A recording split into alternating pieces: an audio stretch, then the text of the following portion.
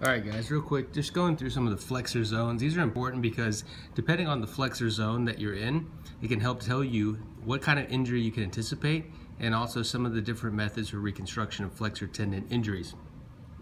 So distal to the flexor digitorum superficialis insertion, which is right here at the middle aspect of the middle phalanx, this is determined as zone 1. So basically, the only tendon that you could potentially injure if you injure a zone 1 of the hand on the flexor side or the palmar side, by definition, again, this has to be an injury to only the flexor digitorum profundus, because the distal aspect of the finger after the insertion of the FDS or flexor digitorum superficialis, that means zone 1 is only an FDP injury. Now, from the insertion of the flexor digitorum superficialis proximal all the way to the A1 pulley, annular pulley, which are some of the pulleys that are important for keeping the flexor tendons in the position that they're in and do not prevent displacement when you flex your fingers.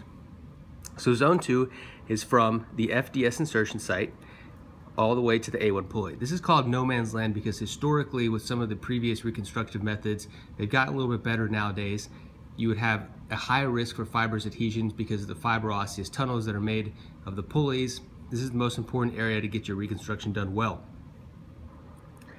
From the A1 pulley to the distal edge of the transverse carpal ligament, that is defined as zone 3.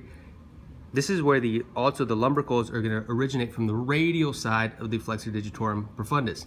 This is also why it's an important area, because you start getting a lot more muscles in the zone 1 and zone 2.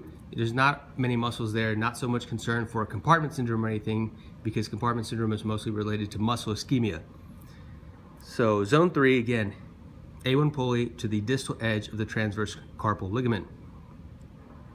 Zone 4 is basically everything that's within the carpal tunnel. And zone 5 is the proximal edge of the transverse carpal ligament and whatever is more proximal. That's basically the musculotendinous junctions where the flexor muscles start transitioning and becoming tendons. So again, this is important because whenever you call someone and you try to describe to them where the injury is, you're going to say it's ulnar, it's radial, it's in zone 1, zone 2, zone 3, zone 4. That way the person knows exactly what type of injury you're talking about. For the thumb, it's a little bit different. There's zone 1, zone 2, and zone 3, and zone 4. We'll talk about those in another video.